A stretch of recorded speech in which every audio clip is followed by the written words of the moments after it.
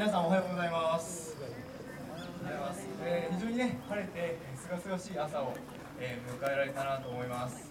今日、編集するのは、チーム AVK という私たちの、チームでこれから、この楽器ですね、それぞれ韓国の、楽器なんですけれども、それの中でチャンゴという楽器を使って演奏をしていきたいと思います。私たちは埼玉県の方でいろいろと演奏活動をしています。職業はそれぞれバラバラで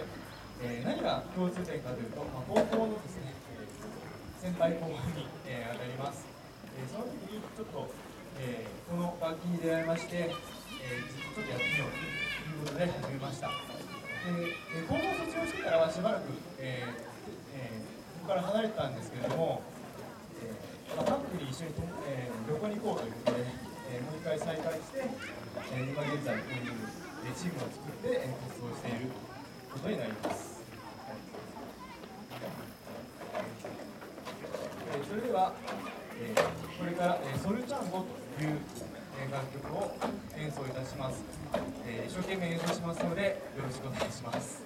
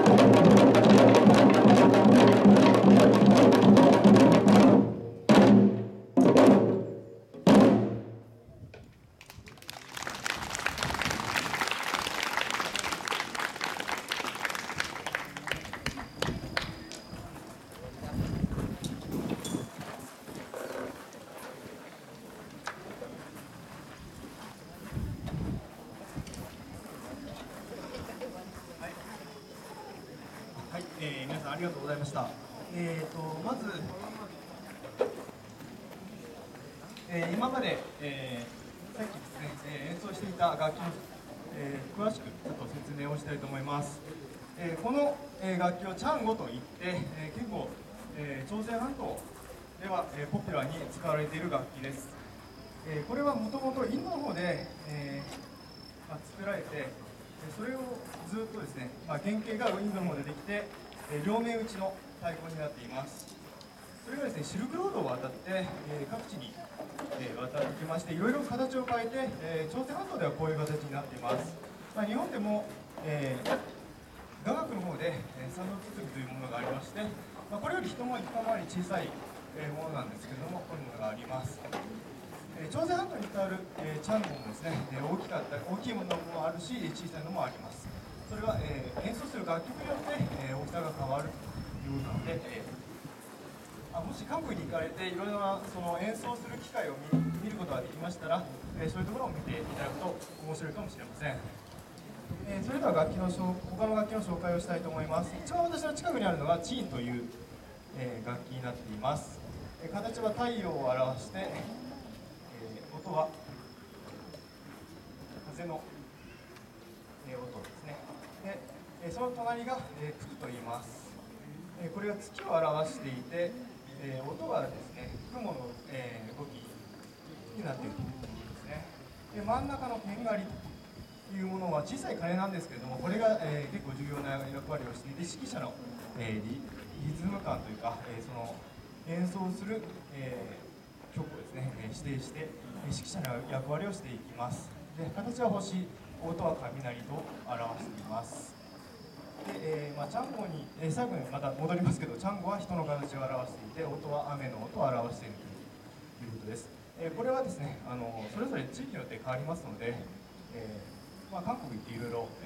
そういう情報も集めてみても面白いかもしれません。ではこれから、演奏しますのは、この4つの楽器を使って四男の楽というものを演奏しますのでよろしくお願いします。